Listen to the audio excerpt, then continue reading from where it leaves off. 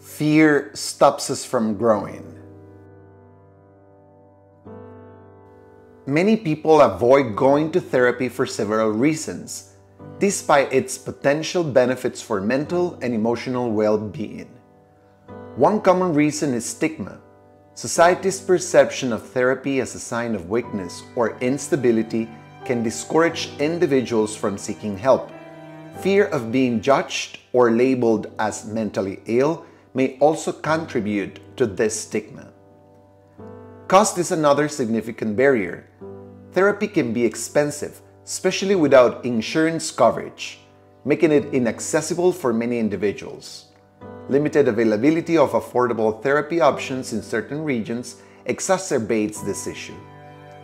Additionally, some people may feel uncomfortable discussing personal issues with a stranger. Opening up about sensitive topics such as trauma, relationships, or mental health struggles requires trust and vulnerability, which can be intimidating. Moreover, there is a misconception that therapy is only for severe mental health conditions.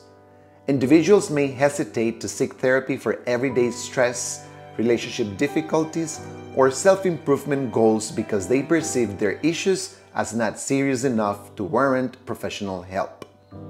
Lastly, cultural or religious beliefs may influence attitudes towards therapy.